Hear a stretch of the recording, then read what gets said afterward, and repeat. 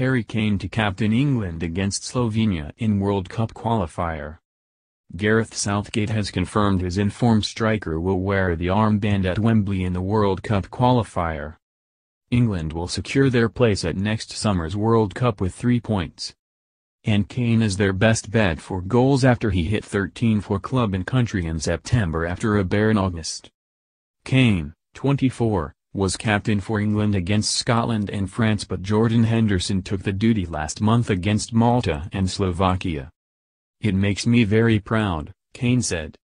"Walking out at Wembley Stadium will be amazing.